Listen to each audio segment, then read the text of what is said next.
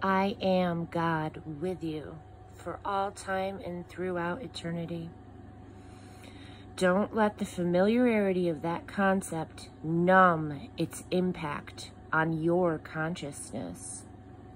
My perpetual presence with you can be a continual source of joy, springing up and flowing out in streams of abundant life. Let your mind reverberate with meanings of my names, Jesus, the Lord saves, and Immanuel, God with us. Strive to remain conscious of my presence even in your busiest moments.